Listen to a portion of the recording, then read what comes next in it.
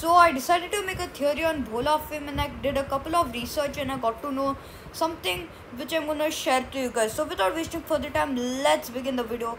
So hi guys and welcome back to another video, and today I'm gonna talk about the theory which I found out on Bholaa film. So let's begin the video.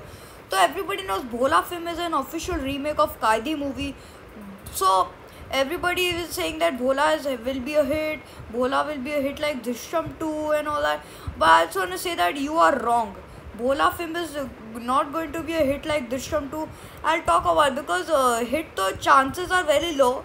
Hit it can be only because of Ajay Devgan's direction and the action scenes, and flop ka chances is high because it's a remake, and Drishyam 2 had the original Mohanlal's version did not have a Hindi dub.